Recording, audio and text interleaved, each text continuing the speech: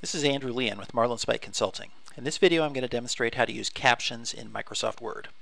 Captions are used to provide labels for pictures, tables, or some other sort of object that you have in your Microsoft Word document.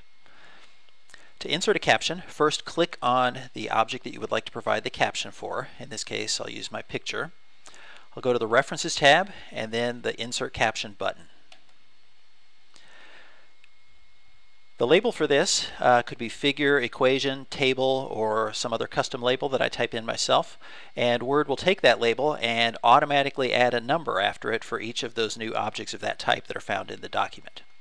So in this example, it's figure 1. I'll put a space and hyphen after that and then put my own label.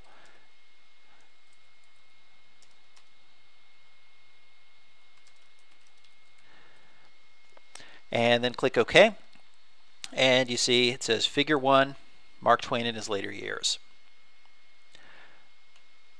I can then scroll down to the second picture in the document and add a caption to this one as well. Again, I'll click on the picture. Again, I'll click the Insert Caption button under my References tab. Now it says Figure 2.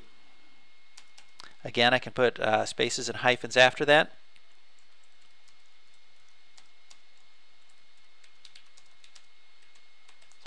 And again, I can type in a custom caption for that label.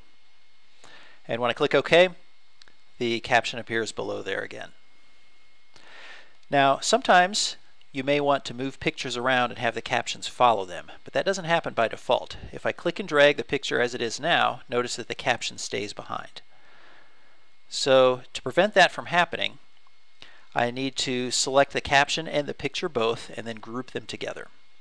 So the picture is selected. If I hold down the Shift key and click on the caption to select it as well, when they're both selected, I can go to the Picture Tools Format menu and then click the Group button and choose to group those together. Now, as they're grouped together, they're treated as one object, so when I click and drag them, the caption and the picture move together. Okay, if I decide that I want to undo that, so that I could delete the caption, for example, or move the picture and the caption independently of each other, I can always come back to the Group button and choose Ungroup, and they're again treated as two separate objects. The last thing that I might want to do with captions is I may want to insert a table in the document showing a list of all of the figures that I have in that table. So I'll go to the end of the document. I do have to type my own label for this. So I'll call it a table of figures, and then under my References tab, under the Captions group, I'll click the Insert Table of Figures button.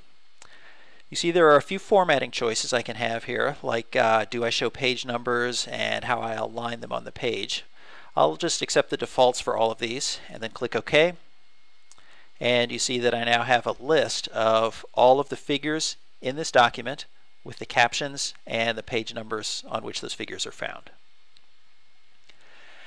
That's how to use captions in Microsoft Word.